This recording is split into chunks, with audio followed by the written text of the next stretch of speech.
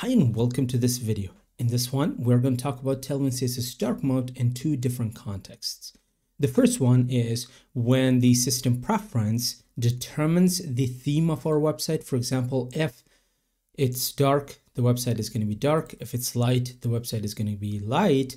And the second way is when we have a toggle button to switch between the dark and the light modes. So hit that subscribe button and let's get started.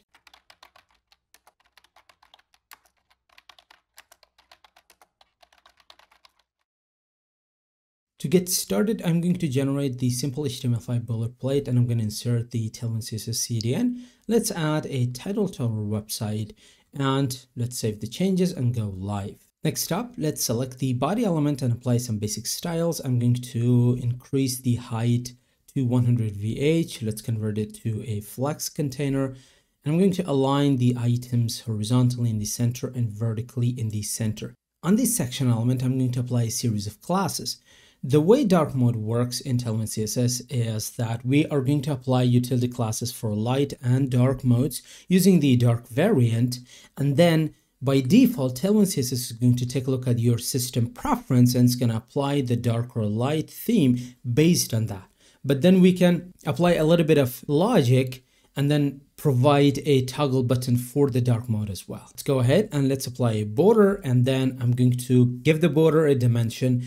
Rounded is going to round the corners for us, and I'm going to apply padding on the left and right. Let's apply a little bit of padding on the top and bottom, and the maximum width is going to be, max width is going to be screen SM, which is 640 pixels. And then here is where the dark variant starts. So whenever the item is in the dark mode, I'm going to change its background color to zinc 600. And I'm going to change the border color to that color as well. And when I toggle between the light and dark mode, I want the colors to transition. Let's go ahead and let's create the title and apply some classes. Let's enlarge the text, provide a color for our text. The font is going to go semi-bold and I'm going to provide a margin bottom of 2. And the dark variant for this one is going to change the text to white. I'm going to save our changes. Here we go. Now, since by default, the system preference for me, that's dark, that's why we can see dark here. But if I go to personalization or themes on Windows 11, and if I try to change this, then this is going to change. So if I set it to light, now it goes light. This is how it works by default with Tailwind CSS. Let's go ahead and let's create the paragraph. I'm going to save that. And I'm going to apply a color for the light mode and then a color for the dark mode. Which one is going to be applied? The one for the dark mode. And let's change this one more time. Let's toggle this from light to dark so we can see the changes and we can see that it works perfectly fine. Now let's go over creating a toggle button so we can toggle the dark and the light mode. The first thing that I like to do here is to create the toggle button.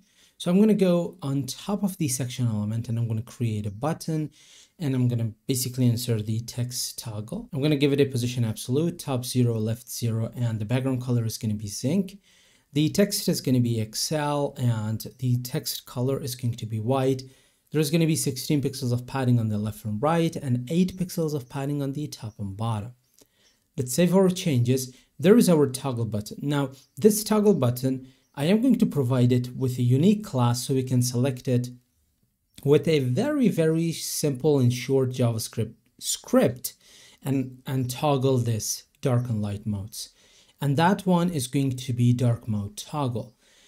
We need to apply a keyword to Tailwind configuration. So if you have configured Tailwind through a build process, you need to apply this or write it within the Tailwind configuration file. I'm utilizing Tailwind through a CDN. I'm going to insert it in the head part of the HTML. So I'm going to create a script and in there, let's grab the tailwind.config object.